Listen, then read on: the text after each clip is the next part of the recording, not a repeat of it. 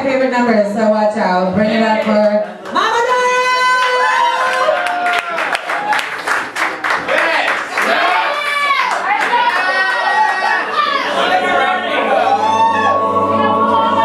It's an important and popular fact that things are not always what they seem. On the planet Earth, man had always assumed that he was the most intelligent species occupying the planet, instead of the third most intelligent. The second most intelligent creatures were, of course, dolphins, who, curiously enough, had long known of the impending destruction of the planet Earth. There were many attempts to alert mankind to the danger, but most of their communications were misinterpreted as amusing attempts to punch footballs or whistle for Titt'es.